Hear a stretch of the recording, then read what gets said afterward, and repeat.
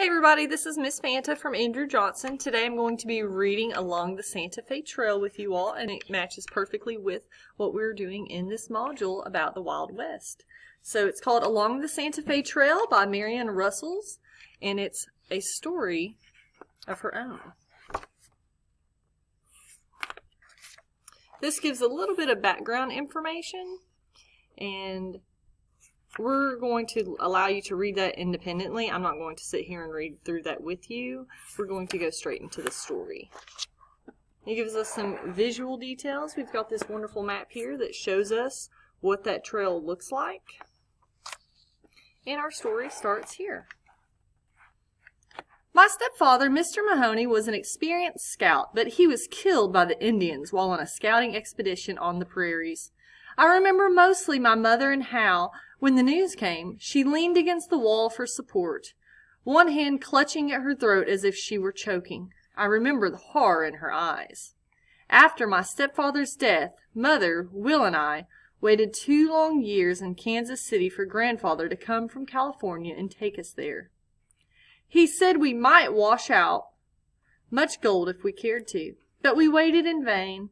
That was the year of the cholera epidemic, and Grandfather and both of his sons died in it, and were buried in faraway California. When school closed in the spring of 1852, Mother decided that we would go to California anyway, so we moved to Fort Leavenworth in Kansas, where immigrant trains prepared to travel west. Mother had planned that we were to take passage in Captain Francis Xavier Aubrey's train, for some of the Indians were hostile along the Santa Fe Trail, and she had great confidence in him.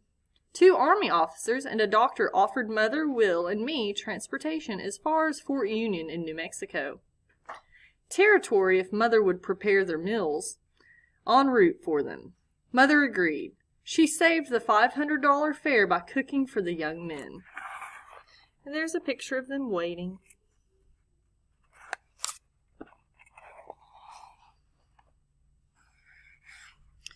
The dread cholera was raging in Fort Leavenworth.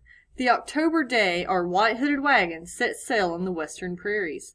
Captain Aubrey broke camp first. His great wagon swayed out into the trail. We heard his powerful voice calling orders to follow. Wagon after wagon rolled onward. The train numbered 500 wagons.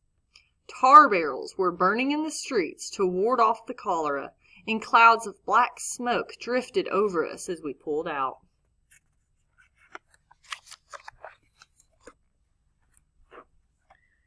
After a few days on the trail, we settled into a familiar pattern. Each morning the camp was astir at daybreak. Men began rolling out from under the wagons where they had been sleeping. They stood up in the cold morning air to stretch their arms and to rub their eyes.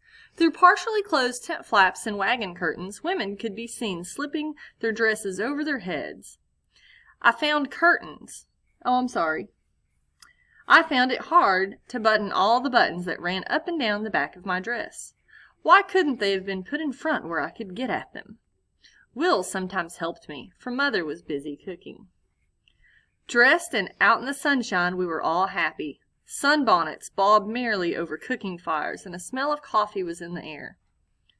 Packing was done swiftly, and the mules hitched to the wagons. Then the children were counted and loaded. Drivers called, "Get up there! Come along, boys!" Whips cracked, and all about the heavy wagons began groaning. The mules leaned into the collar, and the great wheels began their steady creaking. And here's a picture of them getting ready to leave out the next morning. The man in charge of our wagon was a Frenchman called Pierre. He almost always walked, but at times he sat swinging his booted feet over the dashboard, perilously close to the brown mule's swinging hips. Sometimes he sang or talked in French to the mules. His limp black hat turned straight up in the front. His blue shirt was dotted thickly with little white stars. His dark eyes were like a hawk's eyes, and his nose was like a beak. Will, who was 9, usually walked with Pierre. He tanned in the sun, and there seemed boundless energy in his slender body. Mother sat erect on the spring seat, her face rosy in the depth of her bonnet. Frequently she knitted as we bumped along, and often as meal and camp time drew near, she sat there and peeled potatoes. Our food and cooking things were kept in a great box at the rear of the wagon. 2 blackened kettles and a water pail hung from the running gear. And there's a little picture of a basket and her knitting gear. And here they are on the wagon. He's walking there next to the mules and horses.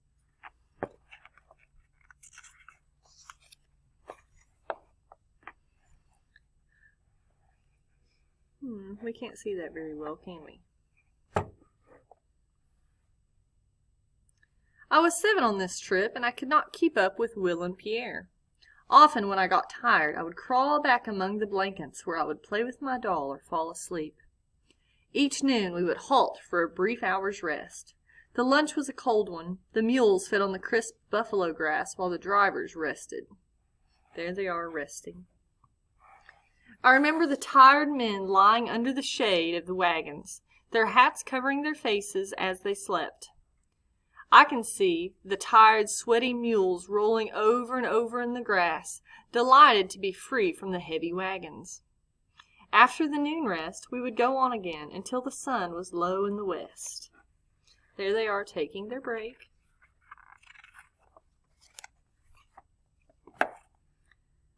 The vast open country that has gone from us forever rippled like a silver sea in the sunshine. Running across that sea of grass were the buffalo trails, narrow paths worn deep into the earth. They were seldom more than 8 inches across and always ran north and south. A buffalo is a wise animal. It knows instinctively that water flows eastward away from the Rocky Mountains, and that the nearest way to running water is always north or south.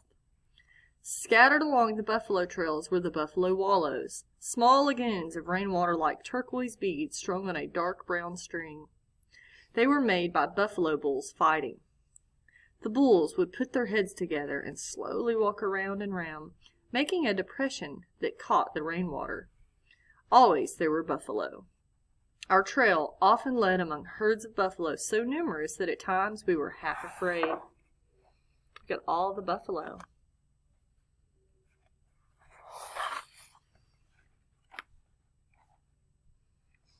Let's see where we can get this where we can read it well. At sunset, the prairie sky flared into unbelievable beauty, with long streamers of red and gold flung out across it. Each night there were 2 great circles of wagons. Inside each great circle the mules were turned after grazing, for ropes were stretched between the wagons and a circular corral made. The cooking fires were inside the corral. See, they have them all lined up, going in a circle. Between the 2 night circles formed by the wagons was a no-man's land, which the children used as a playground. The ball games that went on there, the games of leapfrog and dare base. And sometimes far away we heard the war whoop of the Indians. Men stood on guard each night, rifles in hand. They circled and recircled the big corrals.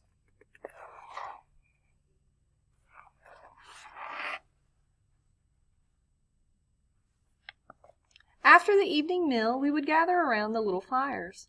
The men would tell stories of the strange new land before us, tales of gold and of Indians. One night, when the wind was blowing, Captain Aubrey came and held me on his lap. I felt the great black night closing down upon us and heard the voice of the night wind as it swept across the turbulent prairie. I shivered in the captain's arms, thinking that only in the circle of the firelight that flickered on Mother's face was there warmth and comfort at home. While most of the drivers slept under the wagons, the women and children slept inside the wagons or in tents. Each night we pitched our tent close to the wagon, and it spread its dark wings over the 3 of us. It was easy to hear Pierre snoring outside. Our bed on the matted grass was comfortable, but sometimes in the night I would awaken to hear the coyote's eerie cry in the darkness. Then I would creep close to Mother. There they are around the campfire.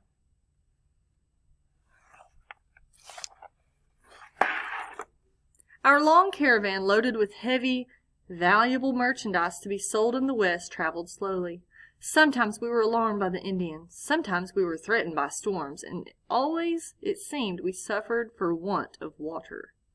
I remember so clearly the beauty of the earth, and how, as we bore westward, the deer and the antelope bounded away from us.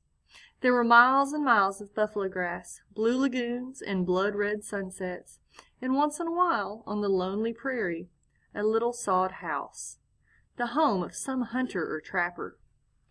We paused at Pawnee Rock and Camp Mackey. Then we moved on. Babies were born as our wagons lumbered westward. Death sometimes came. And here's a picture of them at a burial site along the way.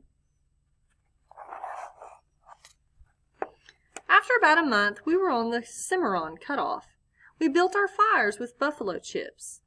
My chore was to gather the chips. I would stand back and kick them, then reach down and gather them carefully, for underneath living big spiders and centipedes. Sometimes scorpions ran out. I would fill my long, full skirt with the evening's fuel and take it back to Mother. It was on this trip that I made my first acquaintance with the big hairy spider called a tarantula. They lived in holes in the ground. When we found such a hole, we would stamp on the ground and say, "Tarantula, tarantula, come out, come out. Tell us what it is all about." And sure enough, they would come out, walking on stilt-like legs.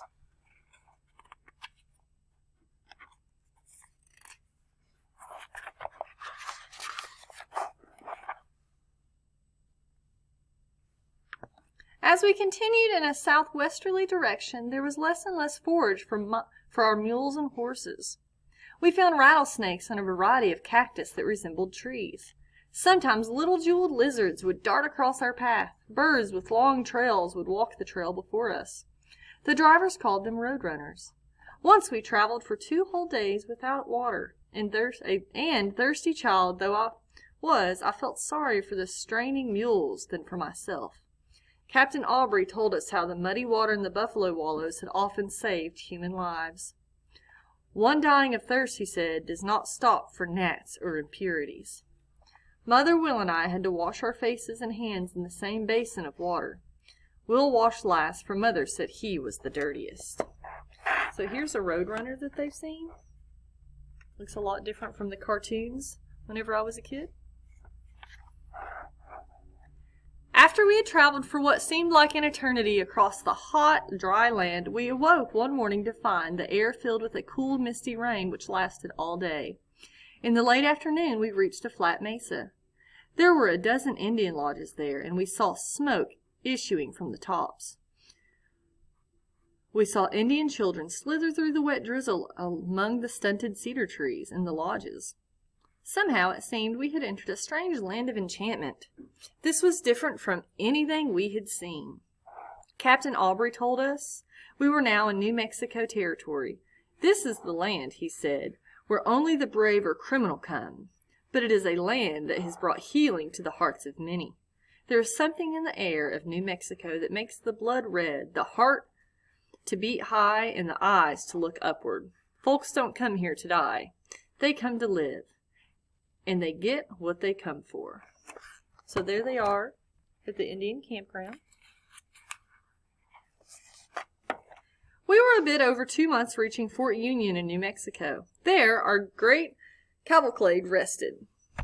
The tired mules were turned out to graze on the prairies. Freight was unloaded, and 200 horses turned into the corral. Army officers perched on the fence to look over and choose their horses. The ground was a shambles of buffalo hides, Mexican blankets, and sheep pelts, things to be sent back east. Let me get that where we can see it.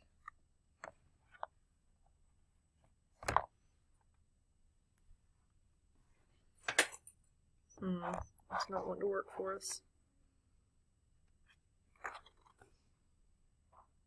Our camp was outside the Fort Union gate that stood open, and all day Will and I went up as we pleased. 2 friendly Indians sat and played mumblety peg on a spread blanket. Will joined them and lost all his marbles. There they are playing. When the mules had rested, we struck the westward trail again, starting out on a cold December morning. We were in Santa Fe before we knew it. We passed through a great wooden gateway that arched high above us. We moved along narrow alley-like streets, past iron-barred windows,